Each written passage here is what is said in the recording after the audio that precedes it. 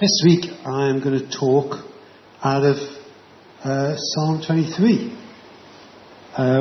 One of the most fundamental things about life is that as we follow God, we can always trust in God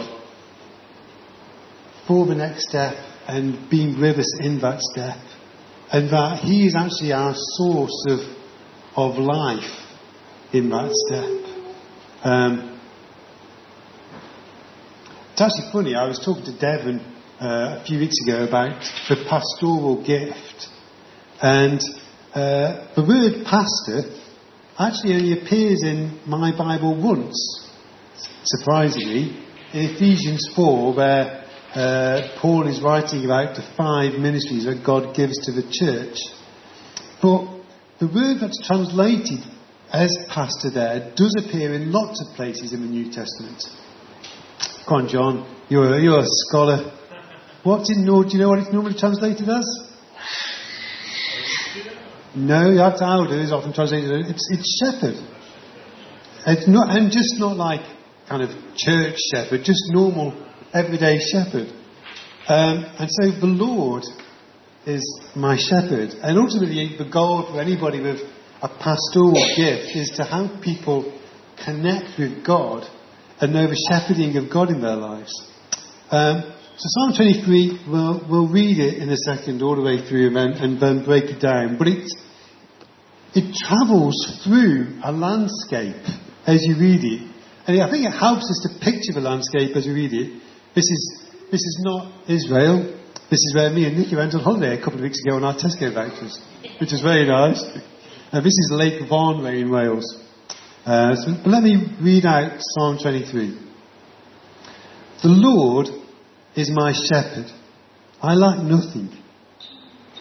He makes me lie down in green pastures.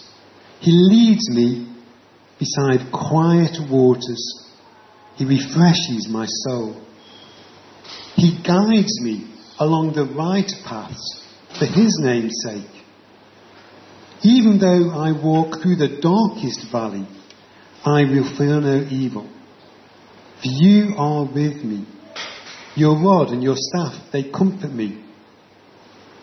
You prepare a table before me in the presence of my enemies. You anoint my head with oil. My cup overflows. Surely Your goodness and love will follow me all the days of my life, and I will dwell in the house of the Lord forever. The Lord is my shepherd. I lack nothing. There's a profound expression of our identity in God and our dependence on God. I know who I am in God. I am His sheep, and He is my shepherd. He is the source of my identity. He's the source of my worth. I matter because I matter to God. I'm His and I follow Him. And that dependency on God, recognizing that dependency on God, is a good thing. Jesus says, "Blessed are the poor in spirit." I am not my own source of life. I am not self-sufficient. Nor am I the source of life for anybody else. He's also my shepherd. Jesus says, "My sheep know my voice." I know Him. It's personal. And I lack nothing. And that's an interesting thing to say. I lack nothing. When you think that Jesus died with nothing but a loincloth and the knowledge that He was doing His Father's will. In life, we trust that the shepherd knows what He's doing. Paul said, "I know what it is to be in need, and I know what it is to have plenty. I have learned to be content, whatever the circumstances. I lack nothing because God is my shepherd." Now, I'm going to do an experiment today. I don't often do this, but I thought it'd be good to put some truth on our lips, because there's something faith-building about actually verbalising truth. So please repeat after me. It's going to be okay because the Lord is my shepherd. It's going to be okay because the Lord is my shepherd. Amen. He makes me lie down in green pastures. He leads me beside quiet waters. He refreshes my soul. God knows we've got an emotional tank. And that sometimes it gets a bit low and we need to be refreshed. We need to be recharged. And ultimately, it's God who refreshes our soul. Caffeine will only get you so far. Watching a funny movie will only get you so far. It's God who refreshes our soul. The fruit of the Spirit is love, joy, peace, patience, kindness, goodness, faithfulness, gentleness and self-control. And peace isn't just the absence of conflict. It's like deep down, it is wow with my soul. It's a peace that's beyond understanding. So please say after me, God is the one who refreshes my soul. God is the one who refreshes my soul. Is this okay or is this too weird? Okay, count you in. Right, okay. I'll do that next time. He guides me along the right paths for his name's sake. God doesn't just guide me in the peaceful places. He also guides me along right paths, doing the right things. And it's for God's name's sake. When Christians are hypocritical, or church leaders commit adultery, or there's some scandal in the church, whose reputation is ultimately damaged in the long run? It's God's. People forget the names of the minister who went off the rails and things like that. But God gets it in his reputation. And how does that help when God wants everybody to be saved and to come to a knowledge of the truth? Our behaviour, our rightness matters for us, and it matters for God, and it matters for others. Say, God wants me to do what's right. 3, 2, 1. God wants me to do what's right. Was that too fast? Was that alright? Okay. Even though I walk through the darkest valley, I will fear no evil. For you are with me. Your rod and your staff, they comfort me. This month is Movember, which is an opportunity for guys to grow ridiculous moustaches. I haven't quite decided if I'm going to go for it or not. Nikki's shaking her head. Maybe that means I will. But it's also an opportunity to talk about male health issues. So here's a question. What is the leading cause of death in males between 5 and 49? Does anyone know? It's not the big C, it's not cancer, it's suicide. So here's the data. This isn't America or something like this. This is the UK 2017. So the column on the left is the commonest cause of death. This is in males 5 to 19, 20 to 34, 35 to 49. That blew my mind when I discovered this. There's 2 or 3 people, rugby players, they've retired and they've said that the stress and the depression that they've got into it's made them want to kill themselves. Yeah, and it's not just that people get depressed and think about it. People are doing it. Just to be fair, he knows what the leading cause of death is in females aged 5 to 34.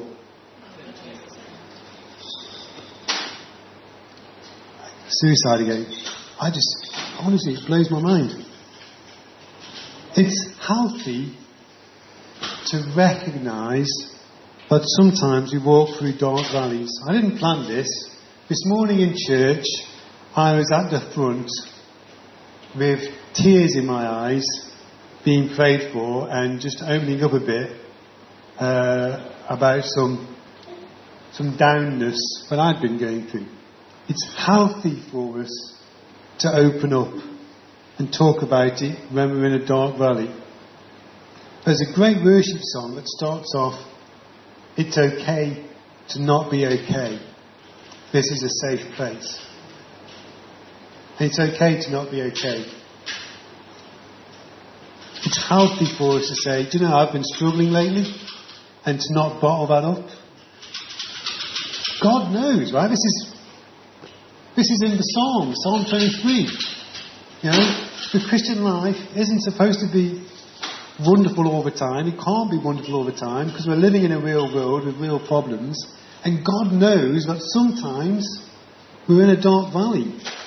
That's not a surprise to God. It's healthy for us to talk about that and also to hold on to a hope. Because every valley has an end. We're not alone in the valley. The dark times are the times when we need to trust in God the most. And that's where He's with us the most. And the things we learn in the valleys are often the things which are most precious and the things which stick with us. It also says, "Your rod and your staff, they comfort me." God is a God with a rod and a staff. At Board Games Club, we'd call that dual wielding. See, the shepherd would have given any predators coming close to the sheep a big swipe with everything he'd got. When David went to fight Goliath, he said, "When a lion or a bear came and carried off a sheep from the flock, I went after it and I struck it and rescued the sheep from its mouth. Goliath would just be like one of them." That's why the shepherd's rod and staff comfort the sheep in the dark valley, because the shepherd can keep us safe. Now, I really wanted to find a picture of God as a kick-ass shepherd, dual wielding a rod and a staff and protecting the sheep. For some reason, I couldn't find any. I did find Legolas with kind of two weapons, and then I got into paint, and I changed it into a rod and a staff as best I could, and then I thought, well, they might not realise this is meant to be God, so I gave him a halo as well.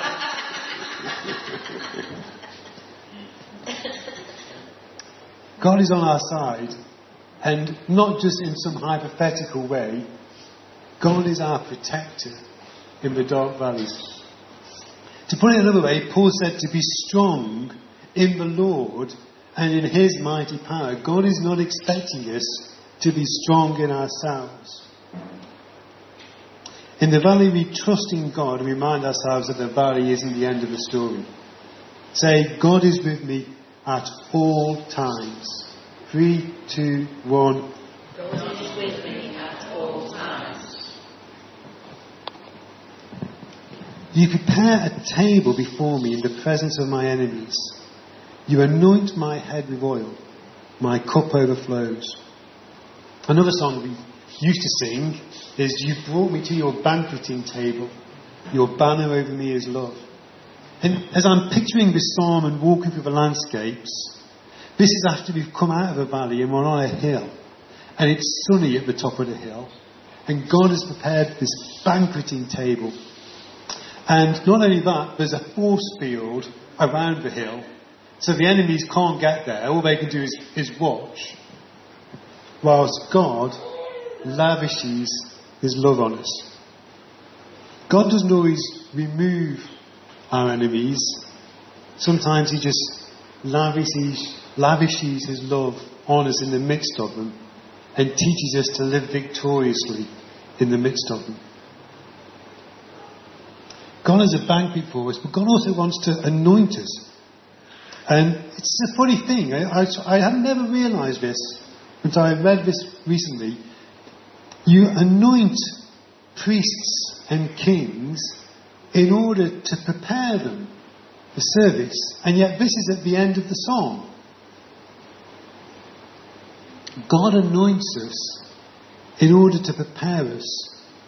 And there are always new challenges around the corner.